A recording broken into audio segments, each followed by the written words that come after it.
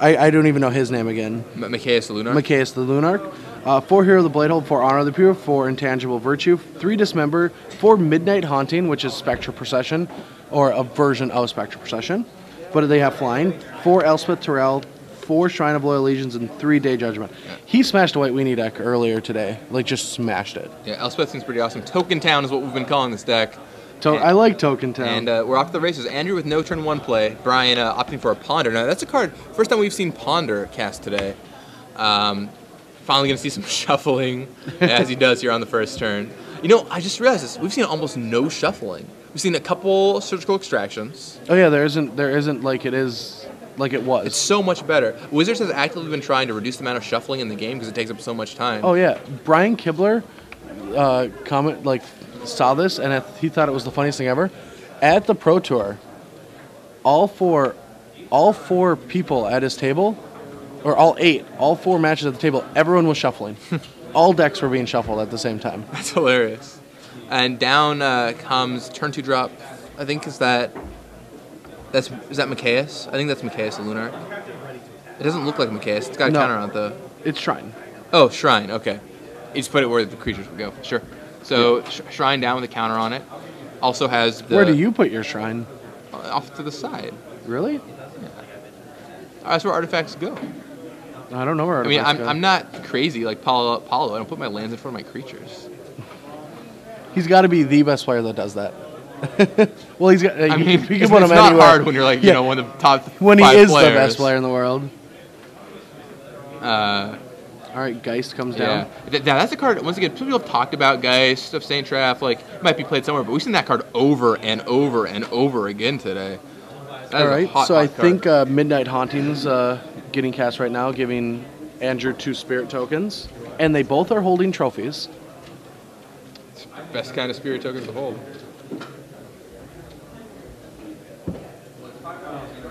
All right, and I think he's able to play a hero if he wants to.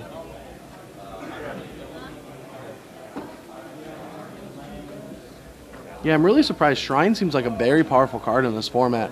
Shrine of Loyal Legions.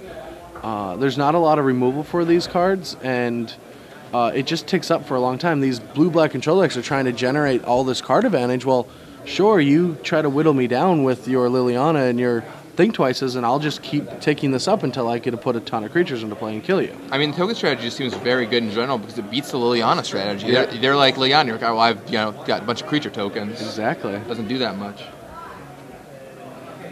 And I mean, attacking with that guy suddenly doesn't look so hot. Well, I think he has an Oblivion Ring. Yeah, Oblivion Ring hits you for 6. Good old 3 mana 6/6s. I mean, welcome to Magic 2011.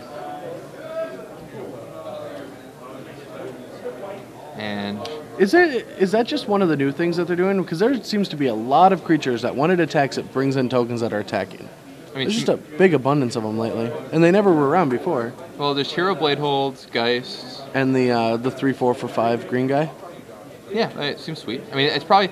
I mean, when you're designing things, it's easy to be like, oh, this is a cool thing. Let's do lots of this. This is awesome. Sure. And then, it kind of fades out after you do it. You get it out of your system.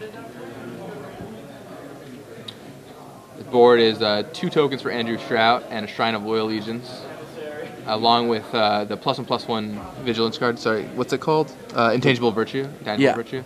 And a Geist of Saint Traff on Brian Boss's side.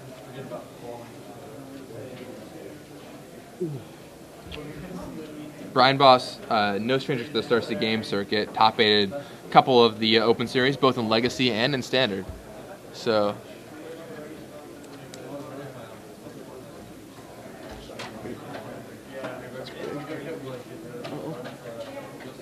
and guy serves in, and token trades off with it, but gets in 4 more points of damage, drop Andrew Shrout down to 10.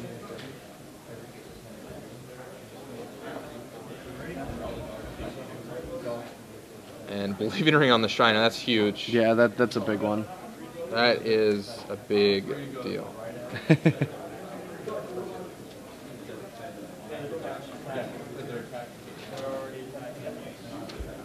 Let's see, so the board kind of cleared out. That shrine is looking to be going to be a big issue for Brian Boss, but that Oblivion Ring wiped it right out. And now Brian I think, is probably just going to start wrenching control of this game. He looks like he's got a handful of action. I see a couple counter spells there, maybe a 6-drop. Yeah, it doesn't look too great. Notice how Brian kept his curve pretty low. He's got 2 Sphinxes and 2 Gideons. Otherwise, I mean, everything is pretty cheap, so he can operate on an instant speed axis. Yeah, that's the same kind of mana that like Cobblade used to have. A lot of people are running the 1, 2, 3, 6. 1, 2, 3, and then 5 and 6 drop. Right. It works out really well. Yeah, it's almost like it's a new era of Magic. People are just doing this all the time. It's like, oh, Cobblade worked so well. We'll just try this. So there's no, it's how like cards like Liliana and Titans, what they're doing to the format, just like Jason Titans. You see a lot more 1, 2, 5, 6s in index. And blue-white's the big one because it can do that with its mana base because its cards are just uniquely designed that way. And Forbidden Alchemy comes down. We give Brian a card. Didn't catch what it was, though. Flipped a land. Didn't catch what else was there. I'm curious why he's running Forbidden Alchemy and he's not running like Sun Titan and a flashback. It just seems like a wasted card. Like, why wouldn't it just be Think Twice? Because you actually generate card advantage off of it. You know what I mean? Well, I mean, I think he wants to put cards in his graveyard for Snapcaster Mage. Yeah. But I am surprised that he doesn't have Think Twice. There's Ponder, especially because the deck wants to operate on instant speed axis too. Yeah, I don't really like Forbidden Alchemy in this deck. I bet he doesn't either. He probably thought it was sweet. I'm pretty greedy, so I would have probably played like a Swamp or something like that, just in case. Why not? I don't think it's that greedy, actually. You play. Well, then we had a couple Swamps and we put Liliana in. Yeah, I know, right? If you give a moose a muffin, like you give a mouse a cookie, you give a kibble a dragon, like these things just happen.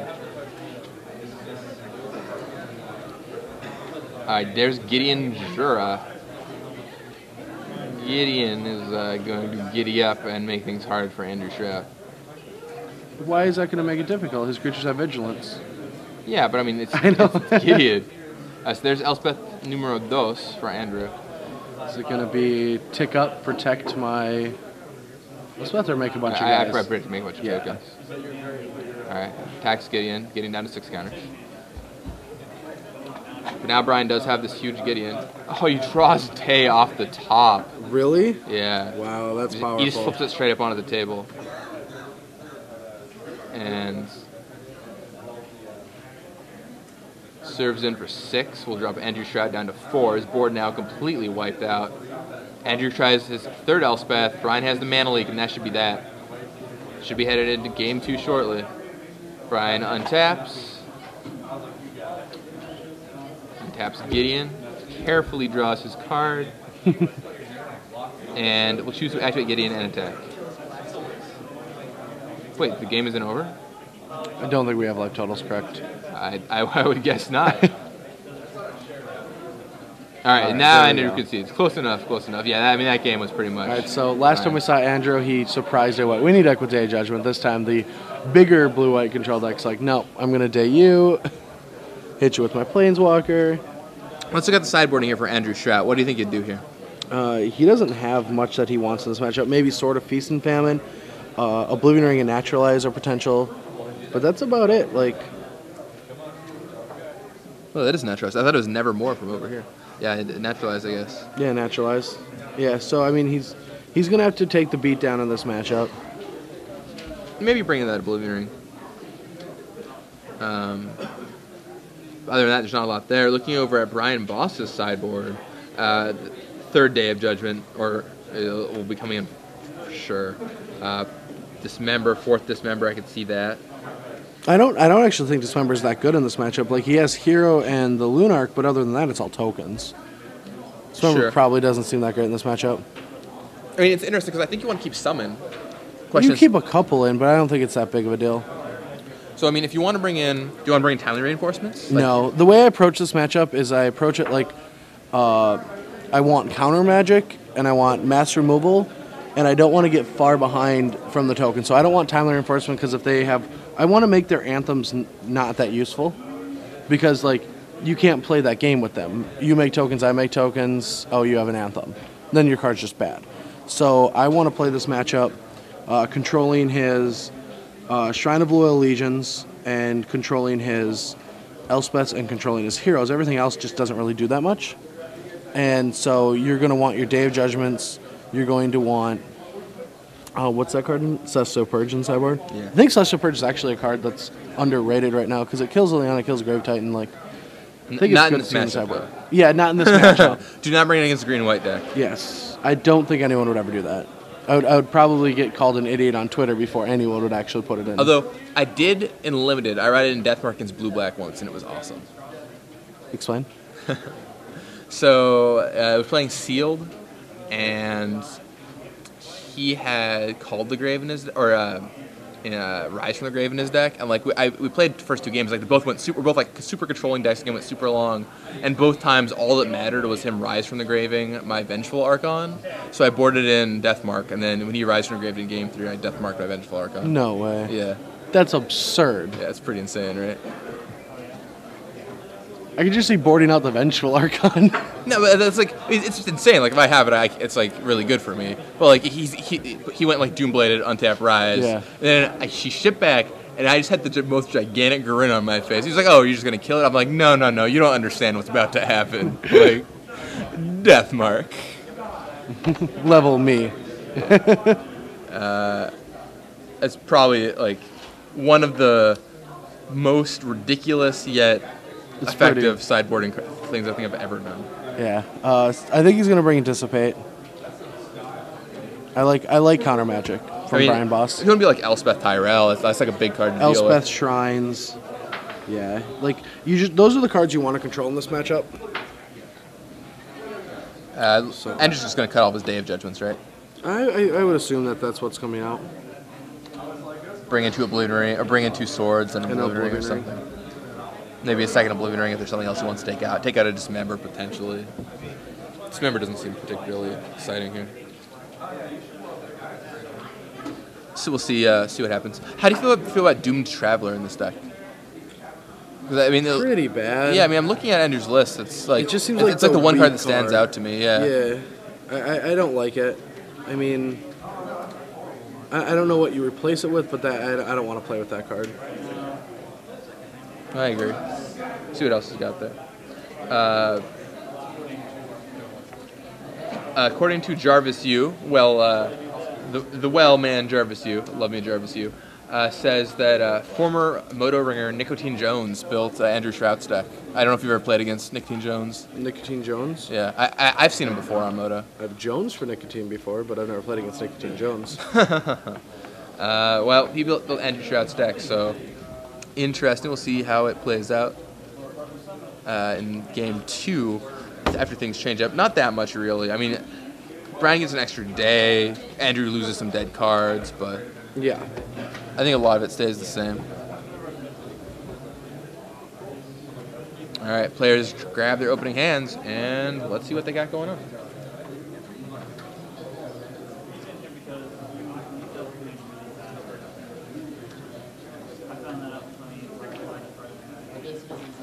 All right, players off to the races. All right. Land go from Andrew, land go from Brian Boss. Both are fast lands. All right, Honor the Pure, setting up for token enabling. Brian Boss is going to get 2 mana into play, have a mana leak up, and no pressure. It's always a good feeling. Yeah, whenever you reach turn 2, you have that mana leak. That shows you how insanely warping that card can be, and it's insanely powerful. Mana leak might be one of the most underrated, just on pure power cards. People play it all the time, but like I don't think it's underrated. It's not underrated, but just like if some people ask you, what's like some of the most powerful cards in M12, I don't think many people are going to say Mana Leak. I mean, people play it a lot, but I don't know if they necessarily correlate its power. I mean, it's not in M12, so never mind. Sorry, I was thinking preordain. I actually got ahead of myself, and I was switched the word to preordain. It's like, it's not an M12. Well, this is a very awkward situation, yeah. Then. All right, well, there's some Forbidden Alchemy on Brian Boss's part. Brian Boss did not counter the 2 tokens. I'm curious why not. Well, I think it's because he probably expected Andrew to untap and do something else, so he wanted to be able to counter it then, but that's not quite the case. What would he want? I like using my counter spells and make them play another spell, because now you have that pressure and Andrew can just sit on that, and then if he ever days, he gets Elspeth into play. Like, this was a turn where he wouldn't have to deal with an Elspeth. Unless he can't deal with a hero, but no, I don't know. I think I counter that. Like, I would 4 probably power. counter that. And 4 flying power, unless you can't just Snapcaster and make Yeah. this block. I mean, if you're playing a token deck, you really should get some tokens. No offense to Andrew Shrout, but I mean... I think there is offense. I think so. You should have your tokens. You should be prepared. Yeah, I like trophies. Nothing wrong with that. Just like, what seeing he the keeps sleeves on the attacking with a table. trophy though all day long until he like wins a trophy. I guess there's some mentality there, Yeah. right? Especially if you have different kinds of tokens. So Drago, after we got a couple 1/1s into play, Brian Boss is going to go for a ponder, trying to find some much needed answers to these tokens and the cards that are scary in Andrew's hand. The problem that Brian Boss is in right now is if he taps out to Day of Judgment or do anything that way, Andrew's going to slam something big, something scary. It's probably Planeswalker, it's probably Elspeth. Brian playing the nice Lauren version of Ponder.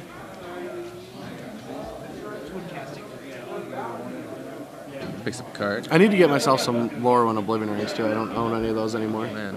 Yeah, Circle of Sugar and a Word of Forbiddance. What? That's the flavor text. Oh, what does it say?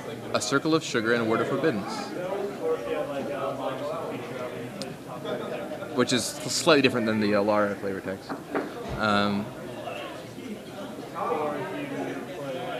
This is back to Andrew Shrout. On to Pier number 2. Man, letting that Midnight Hunting resolve, not looking so good now. Yeah. Now Andrew has plenty of mana to pay for whatever. Brian Boss can't be happy about the situation. He does have Gideon in his hand, so he can potentially knock off one of those tokens next turn, but... He's going down to 6. Yeah, he's going to be chopped down to 6 life. But and now he's thinking of mana leaking this? Or is he double leaking? I mean, he doesn't really have a good way to deal with Honor of the Pure, so, I mean, leaking it... I mean, you can Oblivion Ring, I suppose, but leaking it twice isn't unreasonable. Now he lets... What? He just wants to Time Walk Andrew Shrout away for the rest of his turn. Doesn't want to get Midnight Haunting to end step, I guess. Sure, I guess the haunting would be bad. Never want to be haunted. Alright, 1, 2, 3, 4, 5. Gideon Jura is just going to go -2, kill a token. Yeah, for sure. Should be on 4 loyalty. Yeah, and Andrew's quick to point that out. Yeah. Not going to deal with 6 and lose again. I know you know with +2, but it doesn't start on 8. Now Andrew has Elspeth in his hand. He can drop. Still today. He has multiple day, I think. Yeah, I like how the guy that needs the days, the other guy has 2. You could just cast them. I mean, jeez. All right. Well, there's Elspeth. I mean, that's definitely correct. The question is, you make 3 tokens also. Yes. But the question is if you attack Gideon or not here. Yes. No. I don't think you do. Because he's going to +2 it next turn anyway, right? Yeah. Well, potentially he might not. Like, if he has a Day Judgment, he won't. He'll be swinging with it. Well, sure. But I mean, he just texted. Either way, we want to get the damage through, right? Because if he goes +2 next turn, you have to attack with everything that's going to die anyway. But Andrew just opts to attack the Gideon. It is tempting when there's Gideon on the table to fight it. That guy's ended Mini Mage. All right, so Day of Judgment takes out the creature top. Gideon's going to kill Elspeth. Oh, wow, this is a brutal turnaround for Brian. Same thing that happened last game. Yep. Good start by Andrew, but...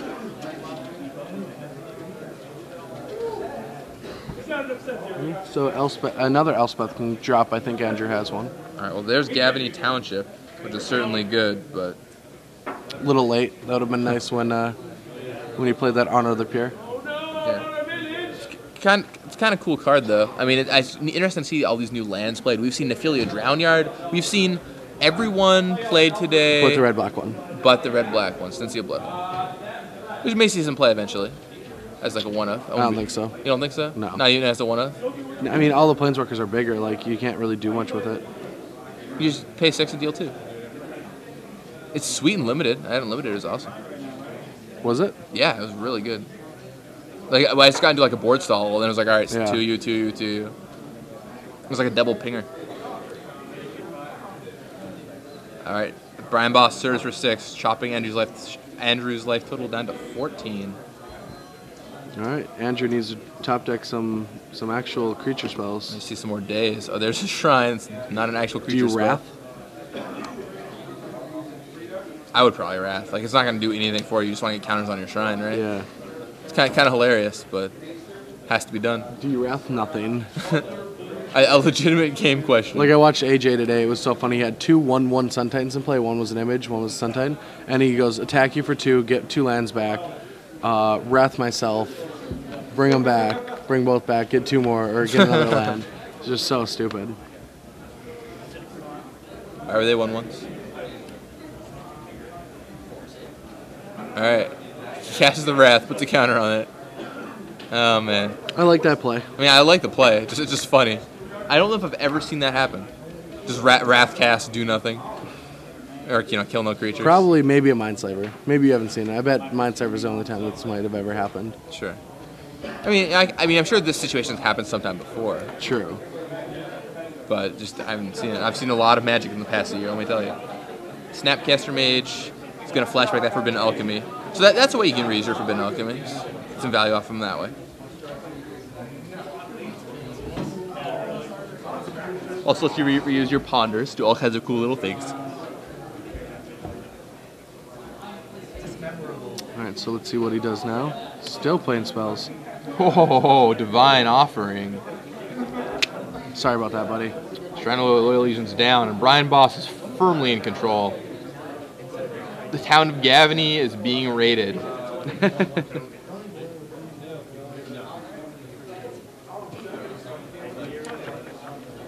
I think that was Dissipate too, so Brian even has counter magic backup. He has 3 Inkmoth Nexi, or necklaces, I suppose. I don't know the hard way.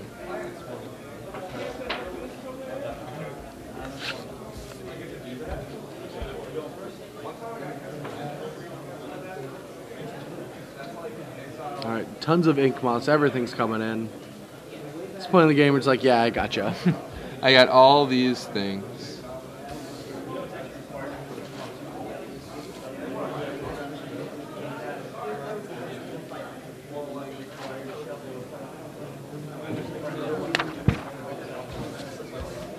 Alright, so Taps a lot of mana for a huge Machaeus the Lunarch.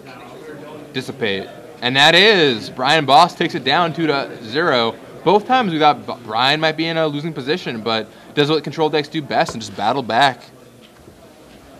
So I think Billy Marino said it best. Control is all about losing and losing and losing until you finally start winning.